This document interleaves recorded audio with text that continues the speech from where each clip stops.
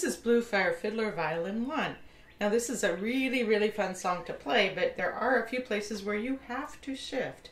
And I'm going to try to put the music underneath this video while I'm talking about it. Show you just a picture of the music. But anyway, at the end of measure 10, you have to go into the third position.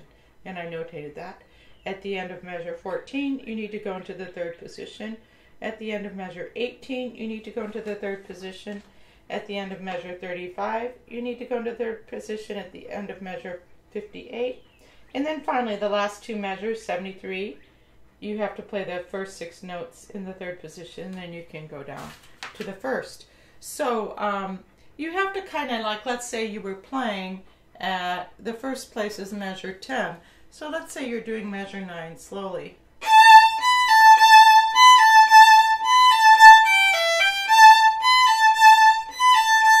Shift to the third position, 2, 3.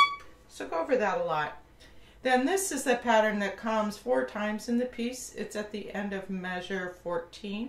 I'm going to play 14, 15, and 16 slowly so you can hear it.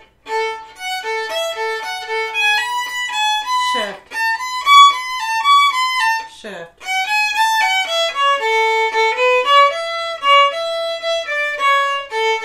Do that one more time. 14, 15, and 16 so you get the shift.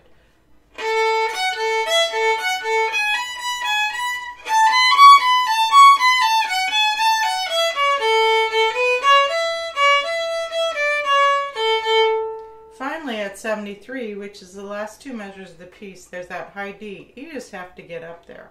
So I'm going to show you the last line, 72, 73, and 74, fairly slowly. Shift. Shift.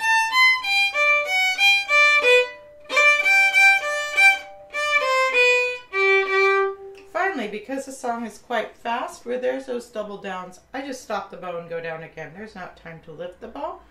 And so now I'm going to play this song at kind of a medium tempo for you so you can just hear it. This is Bluefire, Fiddler, Violin 1.